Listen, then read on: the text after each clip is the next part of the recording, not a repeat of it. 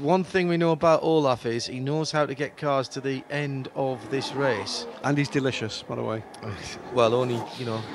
Oh my goodness, big lock. Oh, he's off! He's off! The leader's gone off at the Tiergarten. He's not going to hold on to it. He's going to hit the barrier. He's hit the barrier on the left-hand side. Tried to go down the inside of a lower-class BMW. Locked up his left-hand side tyres and just couldn't hold the car. He slid into the barriers and dived straight into the pit lane, and through goes the 911. The 911 is back in the lead. Under 10 minutes to go, and there's drama right at the end of the Nordschleife at the Tiergarten.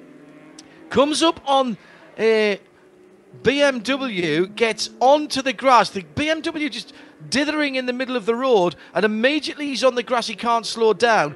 Straight lines the second part of the Tiergarten chicane, and then it's a sideways slide. Does he hit the barriers? He does, and he hits an unguarded bit of Armco where there is